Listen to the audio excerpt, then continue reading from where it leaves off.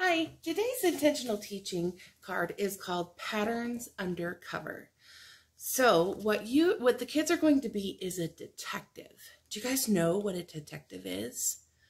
A detective is somebody who is looking for clues on something. So what kind of things does a detective do?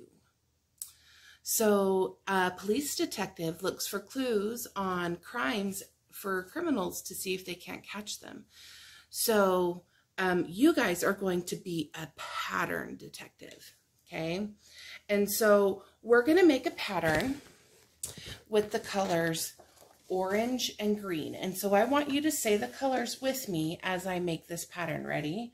Orange, green, orange, green, orange, green, orange, green. Okay? Alrighty, so now it's time to be a detective. Alright? Now I'm going to take this card and I'm going to cover our pattern up.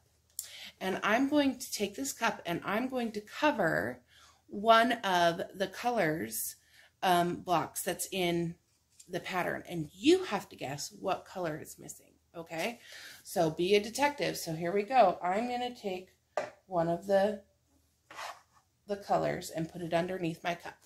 Okay, so can you tell me which color is missing? So be a detective and look at the clues and what color is underneath this cup. So let's do the pattern again. Orange, green, orange, orange, green, orange, green. Which color is missing? If you said green, then you would be correct. There was 2 oranges in a row, and that's what was missing. Let's do it one more time.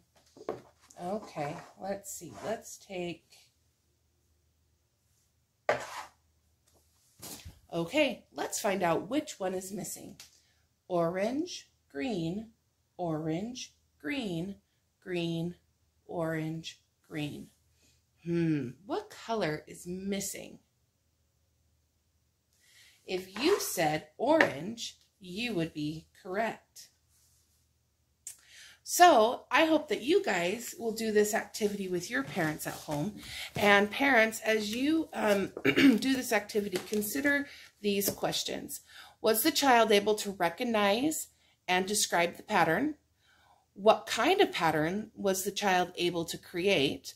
And how did the child grasp and use the counters to make the pattern? So that's the picking up. Did they use their fist? Did they use their fingers? Type of things. So if you want to take a video of this activity and I'll write an observation, or you can take some pictures, or you can write an observation yourself and email it to me to my work email. I would love to hear from you guys. Okay, bye. See ya.